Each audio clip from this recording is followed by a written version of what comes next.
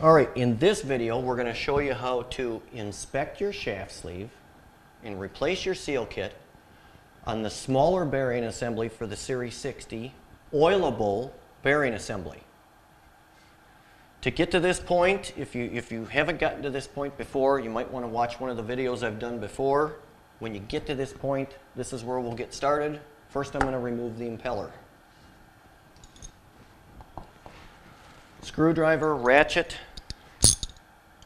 Sometimes they're tough to spin, so what I'll do is I'll take my screwdriver into the vane. A little bit of pressure down. Undo the impeller nut.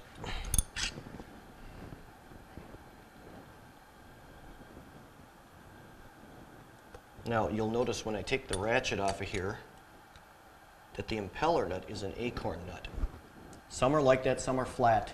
It doesn't matter, it works for all of them. And what's in here is an acorn nut and a little brass washer. Also, if you'll notice, my impeller is going to come right off.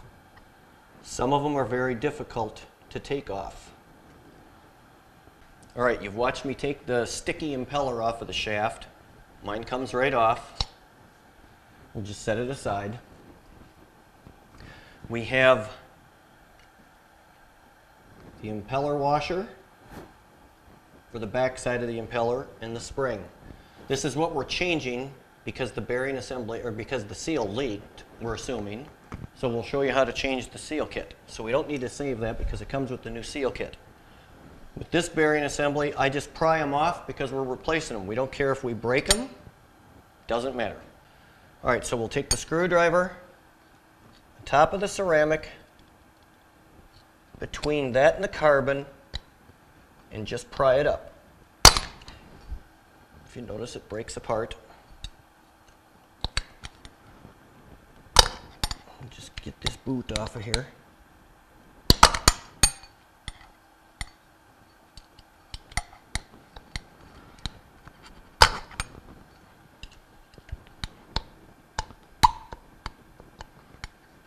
Let's spin it a little bit.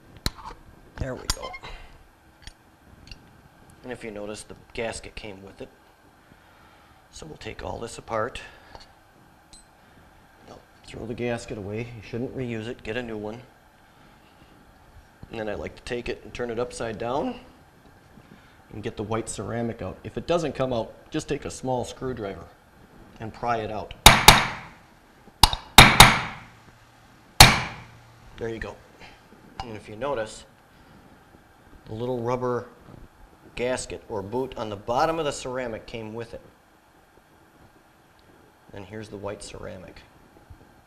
So we're going to throw all this away, and then we'll get started with the inspection and some tips and some ideas. This bearing assembly and smaller, all of them that take oil, for myself, it just doesn't make sense to rebuild them if they need a new cover plate along with the front bearing. The time that you're going to invest in rebuilding it, you're just going to spend a little bit more money for a new one with a good warranty.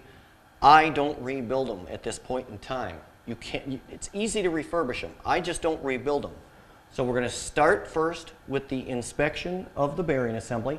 Obviously, again, mine is new, so there's not going to be any wear that I can show you on camera, but we're going to run with it anyways. The first thing I like to do at this point in time, you've got the seal off.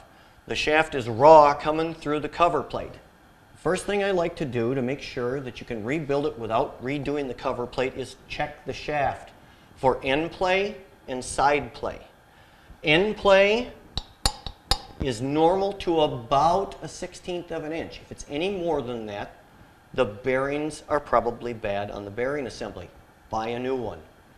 If there's any side play of the shaft, if it moves any which way this way, the bearings are probably bad. Buy a new bearing assembly. It's not worth the time to rebuild it. Mine is new, there's no side play, and this play is good. So we're just going to change the seal kit, we're going to clean up the shaft sleeve, and then we're going to inspect this little ring in here. Again, I've done this on a couple of videos.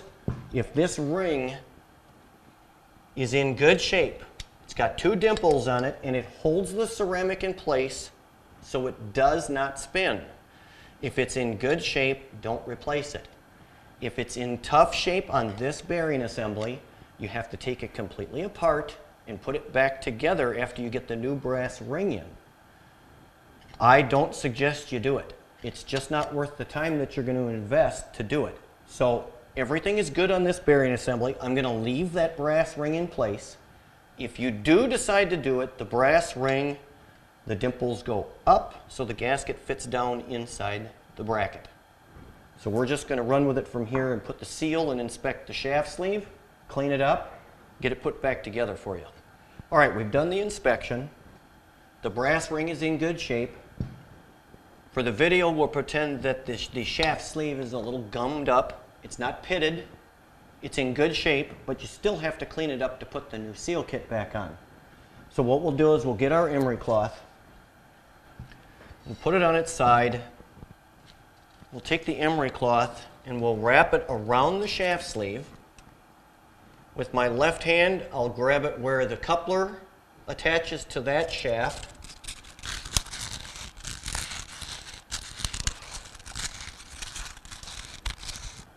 All right, the shaft sleeve is cleaned up. Get it wiped off a little bit. All right, we'll get our seal kit in here. Directions, we don't follow them again, we do it Tom's way. All right, we've got the white ceramic and the brass ring. Again, the brass ring we're leaving in place because it's in good shape. I'm going to set that aside. White ceramic, grooved on the back side so you put the two smooth surfaces together. So we'll set that down like that. Black rubber gasket that goes down inside where the shaft comes through the bearing assembly. Then the carbon side and spring. And if you notice, the carbon came out of this one. So I'm going to try to insert it back in here before we get going any farther. If it falls out, I'll show you when we go to install it how to keep going without having to worry about it. First thing I do is I take the rubber boot, the flat rubber boot that goes down in here. We drop it over the shaft. Let it fall into place. Take your screwdriver. It goes under the dimples like so. Okay? The next piece will be the white ceramic. Give you a shot of it on the black, John. The back side of it is grooved so you don't use it against the carbon side of the seal. So we'll flip it over and we'll drop it in place. The flat side of the ceramic goes where the dimples are, right over the shaft. Drop it in place. That keeps it from spinning. Now we're ready to put the carbon side on.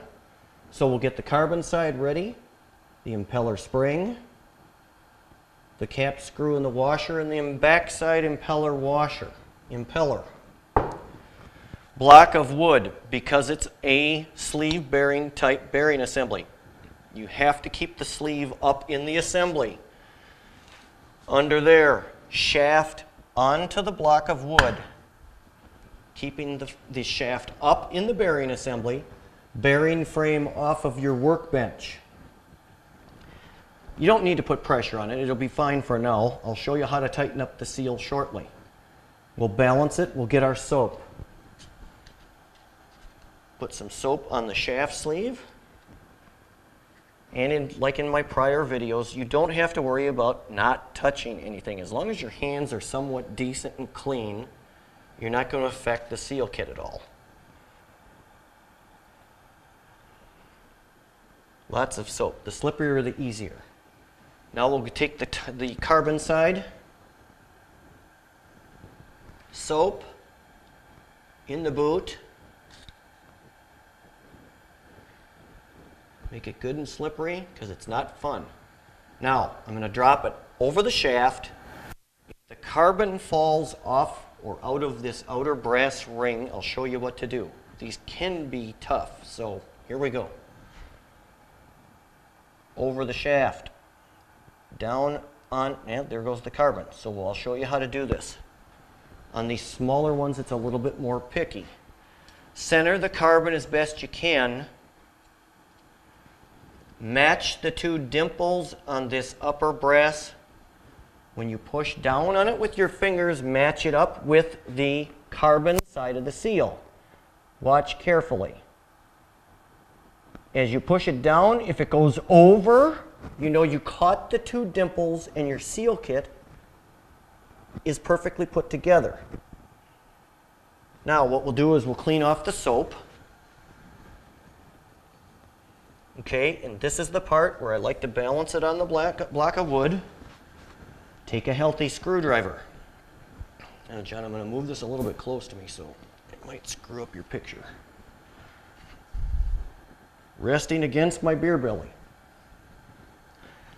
Again, keeping it close to you, holding it firm. Inner rubber ring, inner brass ring, flat screwdriver on the edge, a nice light tap. All we're doing is seating that rubber boot down a little harder, making sure it stays in place when we go to install the rest of everything.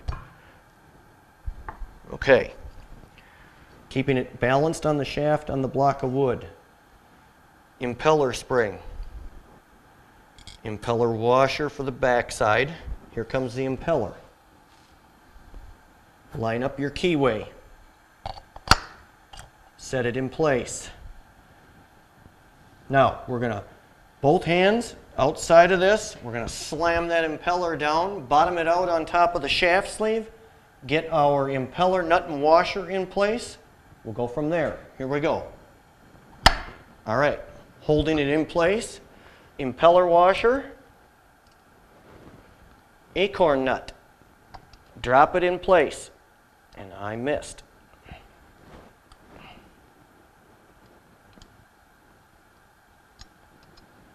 All right, we'll finger tight it while holding the impeller in place. We'll get our ratchet and we'll tighten it. Now I'm going to get it snug like so. And I'll take it off the block of wood. The seal is set in place. We'll lay it down. Take our screwdriver and set it in the vane and just snug it up. And it's all put back together. You're ready to put it back into service. Make sure you clean this edge up. Put your new gasket in place using soap or something sticky to hold it in place. And then quickly before you put it into place, what I'll show you is where to add the oil and what the oil wicking clips look like on the bearing assembly itself. Here's your oil well cover. And if you notice, John, I'll come to your side here. There's a little slot for you to stick your screwdriver in. Just turn it and grab it. And some of them can be tough to get out. Now, if you watch, as I pull this out, this is the spring load for the cap to hold it in place. These two prongs right here go down over the bearings, as you can see where the wicking is, to hold the wicking in place. This is a good time to inspect your wicking. I'll rotate that close to you, John. If your wicking's dark, green, discolored, black, replace it. All right, we're going to put the oil well cover back on. Of course, my gasket's floating all over the place. I'll just hold it in place for now. Oil well cover. I like the spring-loaded part opening towards the volute. It doesn't matter which way you put it in. You can only put it in two ways. But we'll insert it, squeezing the clips, snapping it into place. Now your gasket's in place. We're ready to install it in the volute body. Install it into the volute body. Open up your service valves. Make sure that it's not leaking. It's holding pressure in the whole 9 yards. Put your pump motor and your coupler on. Don't forget to oil it. I don't like to measure. Fill the reservoir until it weeps out of the weep hole on the bottom. Leave a towel on the ground for a day or two. Then you know it's full. You're ready to pump some water, and I'm going to smoke.